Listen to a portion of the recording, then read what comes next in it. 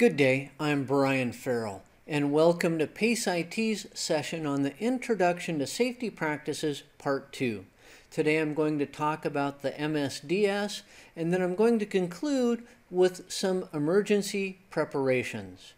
There's a fair amount of ground to cover, so let's go ahead and begin this session. Of course, I'm going to begin with the MSDS. Part of any safety-first approach to a safe work environment includes knowing what hazards are present in the workplace. Material Safety Data Sheets, or MSDSs, contain safety information on materials and chemicals found in the workplace. An MSDS will contain all known health issues associated with a particular material. It also outlines what protective measures must be taken to reduce risks from exposure and what actions must be taken if the chemical is ingested. The MSDS will also detail the physical properties of the material, as in its flash point or boiling point. And the MSDS will outline the proper steps to take when disposing of it. Each workplace will have its own set of MSDSs, as each workplace is different. It is your responsibility to understand the hazards that are present, so you need to know where the MSDSs are kept for your workplace. It's time to move on to some emergency preparations. Part of any safety-first approach to a safe work environment includes preparing for various types of emergencies. These preparations should be detailed in a set of emergency procedure documents. The procedures should contain escape routes, including where employees will meet to ensure that all are accounted for, information on what type or types of fire suppression systems are present, as well as what steps have been taken to increase the day-to-day safety in the workplace. There are some building layout considerations that concern emergency preparations. All walls should have a minimum 2-hour fire rating. This is the amount of time it takes for the average fire to burn through the wall.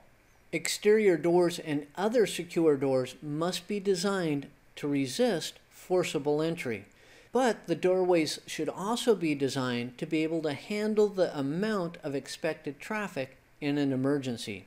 Fire suppression systems should be appropriate for the type of asset that they are protecting. A wet pipe system is not appropriate for a server room or data center. However, a halon system may not be the correct fire suppression system for an open cubicle area. Backup power should also be incorporated into the building layout. Not all areas are going to require backup power, but for some areas it is going to be essential.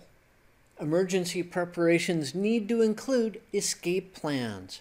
Each area or room should have an escape plan map posted in a prominent area, ideally by the main access doorway into that area. This map needs to show the preferred route out of the facility. The map should also include the meeting area outside of the danger zone. This allows for supervisors or managers to account for all personnel. Safety or emergency exits should be clearly marked. They should also be well lit with independent battery power sources. They should be wide enough to handle the expected traffic, and emergency exits should always be kept clear of obstructions. Talking about doors, there are some other considerations. Are they going to be fail open or fail close? So what happens to doors with electronic locks when the power is out needs to be considered. They could be fail close type doors. With this type of door, when the power is cut, the locks engage. These are suitable for keeping secure areas secure in an emergency. Then there are fail open type electronic locks. When the power is cut, the locks disengage. These are suitable for non-secure areas or for areas where two-way traffic is going to occur in an emergency. In many facilities, fail-close type fire doors are used. Usually they're kept open by electromagnetics. Once the fire alarm has been tripped, the power is cut to the magnets and the doors swing closed. They usually do not lock when closed, but are used to help slow the spread of fire or other dangers.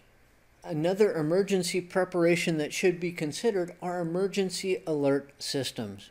All facilities should have an emergency alert system installed. It is usually required by local building codes. These are your fire alarms and whatnot. Combinations of sound and light have proven to be highly effective.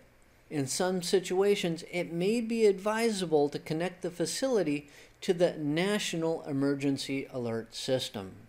Now that concludes this session on Introduction to Safety Practices Part 2.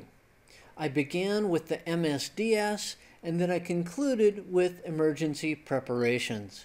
On behalf of PaceIT, thank you for watching this session and I hope to do another one soon.